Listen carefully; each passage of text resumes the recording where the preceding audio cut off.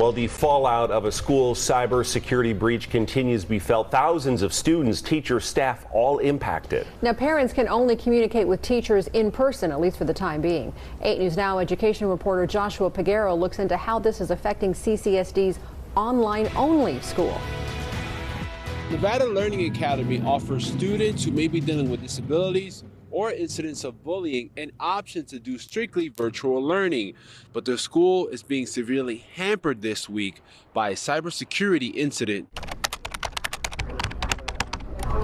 Sources tell me teachers are having trouble accessing their emails. There is worry among staff that students at NVLA will lose this entire week of school, possibly making it up in June. The school announced Wednesday morning that Google Meets, Gmail, and Canvas, which is an online learning program, are not available. Schools could be a soft target because they don't have the resources, because the resources are focused on the children's education and not necessarily the security of the institution. Christopher Warner is with GuidePoint Security. He says there are hard and soft targets like CCSD that hackers find easier to break into, but it's important leaders act fast. Start changing all the passwords.